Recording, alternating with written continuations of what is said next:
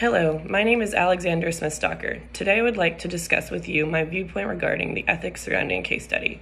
The case I'm referring to is one in which a 22-year-old female by the name of Quinlan became brain dead after two 15-minute periods of lack of oxygen, which left her in a comatose and vegetative state that she would never be anticipated to recover from.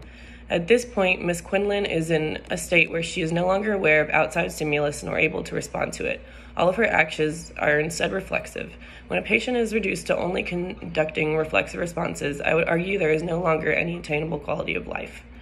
Although Ms. Quinlan may still have some basic bodily functioning, she cannot process nor respond to any forms of communication or take care of herself. Ms. Quinlan had held several discussions with various individuals close to her, where she had expressed that if she were ever to be extremely debilitated in some way, that she would not want to have extreme measures to keep her living. Her father was aware of this and attempted to become her guardian so he could cease the life-sustaining measures, as he believed would be her wish. He was met with opposition by the hospital prosecutors, the guardian ad litem, and the trial court, who refused his pleas. This decision Ms. Quinlan's father then appealed, and the matter was addressed in the Supreme Court, where the judge ruled that as long as a physician believed that it was within sanctioned medical practices to remove the life support devices, then it was the daughter's right to privacy for these measures to be discontinued by her father. Doctors examining her concluded that she was in a chronic comatose state that would not improve after thorough testing and examination. However, because the results of certain tests, they did not deem her fully brain dead. Because they still found her to have minimal control of some automatic regulatory brainstem function, such as blood pressure, heart rate, and body temperature control, they stated that she was not what they described as biologically dead. This ultimately was the reason why the physicians could not justify removing the respirator. To this day, Ms. Quinlan remains on a respirator in the hospital and continues to be in a state of progressive decline, now emaciated with contractures, deformity, and severe muscle wasting. The conditions that this incident left her in are in direct disagreement with how she expressed she wished to live.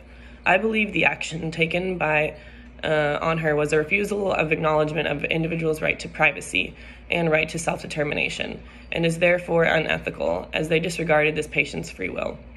The ruling bodies in this case exhibited egoism in their decision-making, regulating individuals' decisions based on their own beliefs. I don't believe that this is ethical, as I believe everyone should have their own free will. As the philosopher Kant outlined in his moral principles, Kant believed in respecting each individual's dignity and respecting their freedom to choose for themselves. This is consistent with ideals surrounding rights ethics. However, as one dives deeper into Kantian ethics, there are some conflicts. Kant states that when there is a conflict in rights, one must assess which right has priority. Kant believed that killing oneself is in direct violation with moral law, so one can assume he would not be permissive of assisted suicide and would instead agree with the Supreme Court ruling. However, one must also consider that he was an 18th century philosopher and that he did not specifically outline rules regarding discontinuing life support. And because such a thing was not a possibility during a time in which he was alive, we can only hypothesize his ideas regarding such a situation.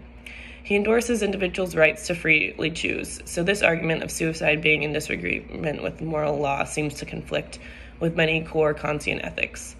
If we were to translate Kantian ethics and also apply rights ethics to this situation, I believe the patient's verbal expression of her advanced directives and also her father's wishes should have superseded the hospital and also the court's ability to impose on the matter. I believe how the decision-making was made was unethical and that the patient's free will should have been respected and prioritized. My stance is in alignment with the ethical principle of autonomy. Autonomy is considered the personal right to self-governance and free will. What occurred in this case acted in direct disagreement with Quinlan's right to autonomy. Thank you for listening to my assessment of this case study.